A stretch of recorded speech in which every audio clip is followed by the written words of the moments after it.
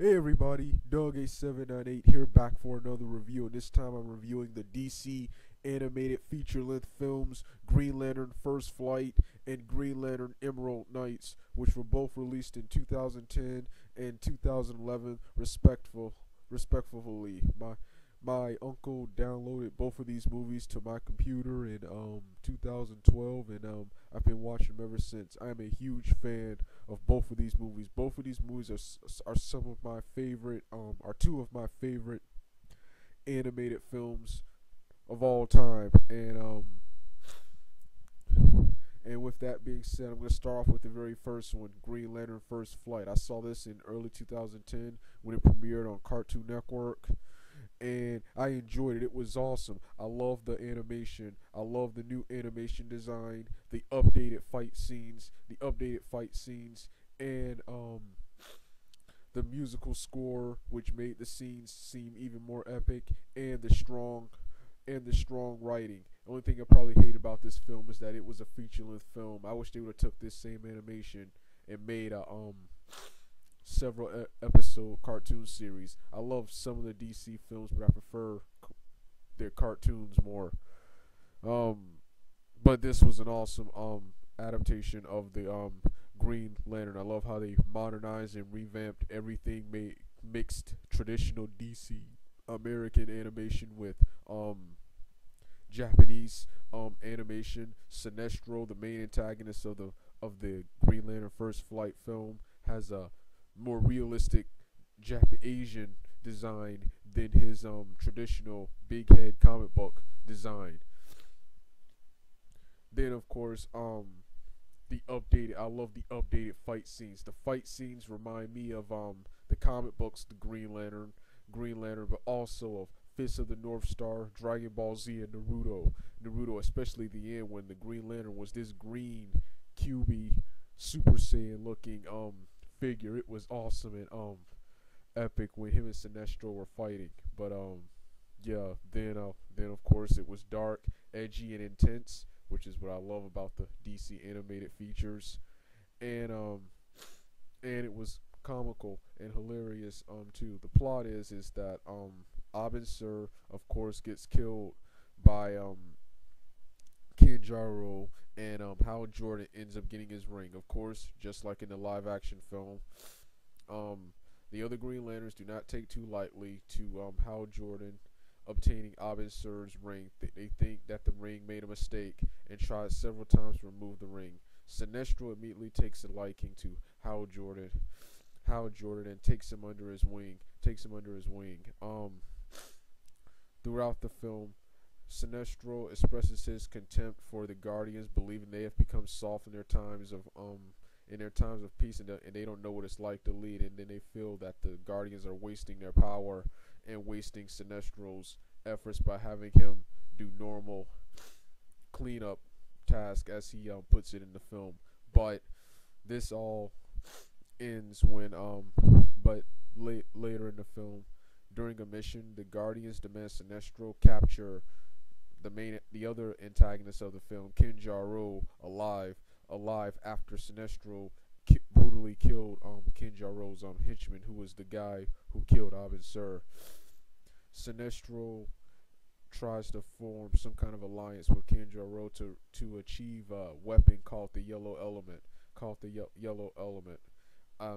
After a meeting between them fails, Sinestro betrays Kinjaro and kills him, and frames Hal Jordan for the crime.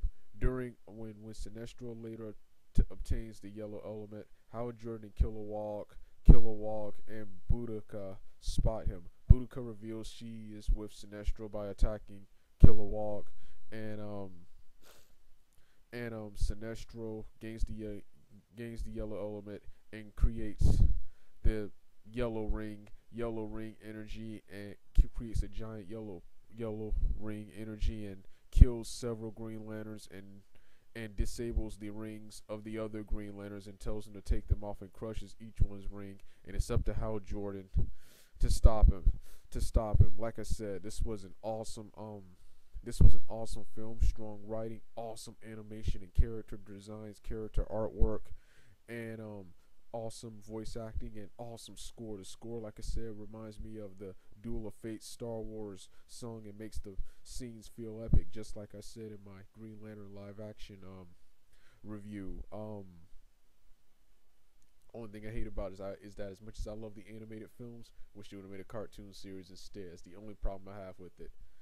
Then now the second film, Green Lantern Emerald Knights. This film is completely different from the first film. It features some of the same cast members in different roles, and features the same animation and character artwork design. Green Lantern Emerald Knights. The plot of this is that the Green Lantern Ardaka, the Green Lantern Ardaka is coming back from a mission, and on her way back, she encounters the main antagonist of the film, Cronus kills her, and now the Green Lanterns must charge their rings and take the fight to Cronus, who has threatened Oa and the existence of its inhabitants. While they're waiting and charging their rings, waiting in line, Hal Jordan tells a new recruit several stories of how the several Green Lanterns came to be, who the first Green Lantern was, the story of Lara, the story of why Kilowog is as harsh of a drill sergeant he is, and the backstory of Abin Sur and Sinestro, which of course predicts the future of Sinestro becoming a bad guy, and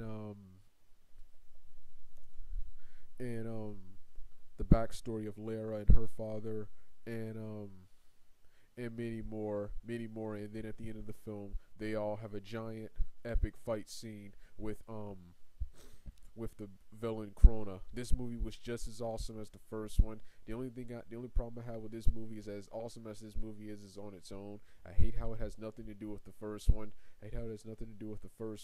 Despite having the same animation and some of the same voice actors. Back is completely different from the first one. It has nothing to do with the first one, but this movie was still entertaining. It had everything the last one had: strong artwork, strong character designs,